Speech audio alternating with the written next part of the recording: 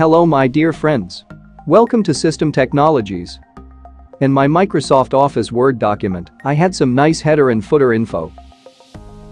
But all of a sudden I lost it somehow. I could neither see nor edit it. In this video we will see how to restore the hidden header and footer in Microsoft Word.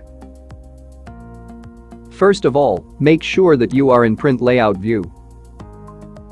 Header and footer aren't visible in other views. Move the mouse pointer to the top of the page. As you can see here, your mouse pointer should change to a double box with up and down arrows. Now double-click. That's all, you will now get your header and footer back.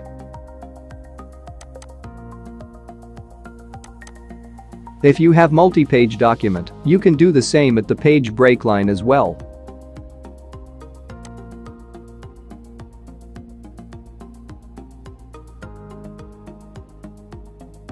There is one more way. Select File. And then Options. Tab on Display. Tick the checkbox in front of Show White Space Between Pages in Print Layout view. Click OK. I hope it worked for you as well.